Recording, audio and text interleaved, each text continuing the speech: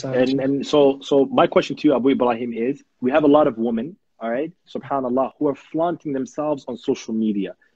What Yeah. would your advice to be to those sisters, especially Muslim girls, right now on what's this new app that just came out, TikTok, and now Yeah. some of them are complaining about jinn possession, evil eye, and certain things like that. So what's your advice to those sisters, and from the general mass?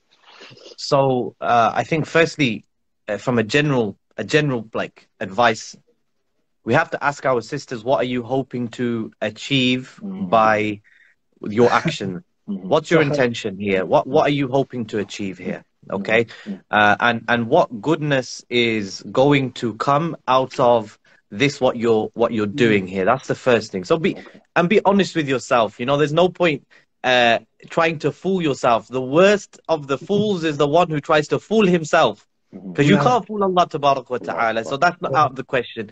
The worst one is the one who he believes his own lies to his own self, subhanallah. So as my first advice is, sisters, be honest with yourself. What are you trying to achieve by dancing? And we have sisters as well now, dressing up in the in the jilbab, in the bright colors, and then the makeup faces and everything. What are you trying to achieve here? What goodness can come out of disobeying Allah and His Messenger sallallahu alaihi wasallam? So what's your aim and your objective here? The second thing that I would say is from experience. There was a sister who used to make eyebrow plucking tutorials, because now the women, what they do is they pluck their eyebrows. Don't ask me how I know this, but I know it. So what they do is they pluck their eyebrows and then they pencil their eyebrows in. Okay, so تشقير. In Arabic, it's called تشقير.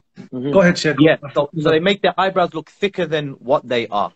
And then on top of that, they then put the eyeliner on, and they have tutorials doing this. So a sister comes to me now and says that my videos online, they had millions of views on YouTube. This was before Allah subhanahu wa ta'ala guided this sister, right? But look at the damage now.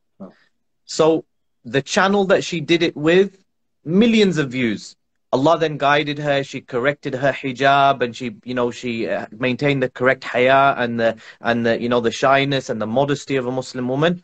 But the problem was when she asked the channel to take that down, the channel refused. They said, "This is our property now. We paid you for it. This is our content." Number one. Number two, other people had saved that video, had re-uploaded it all over the internet. So even if the main channel is down, it's been circulated so much over so many different channels, you can't do it. It's too many different sources. The sister then said she has now got major jinn problems, major issues with her skin. She has put on huge amounts of weight. There's days where she can't even get out of bed. Okay, and she has a problem with ain. And this all started after those videos, they started to go up. Another thing, number two, the jinn, they can fall in love with a person the same way a man can fall in love with a person. And I made ruqya over multiple sisters whom the jinn had fallen in love with the sister. So one of the sisters that I made ruqya over, she was standing outside of a gurdwara, which is like a Sikh place of worship. Okay, and she was standing there, but she was waiting for the bus. Okay, but she was not in the correct hijab, and the jinn fell in love with the sister as a result of that. So the jinn fell in love with the sister and possessed the sister as a result of her not observing the correct hijab. And there's multiple stories that I could tell you. And that type of possession, which is as a result of like this ishq and this type of like sexual type of attraction, that type of possession is usually very, very difficult to treat, because it's a strong type of possession where the jinn says, "I will not leave, you're going to have to kill me." Allah Akbar. Allah Akbar. So our advice is, sisters, do not post on social media your faces, your bodies. That should only be for your husband. right? That should only be for your husband, and nobody else should be looking at you. And Allah says in the Quran, وَلَا يُبَدِينَ زِينَتَهُنَّ, do not display your adornment, to those people that are not halal for you. Allahu Akbar. So Sheikh Abu Ibrahim,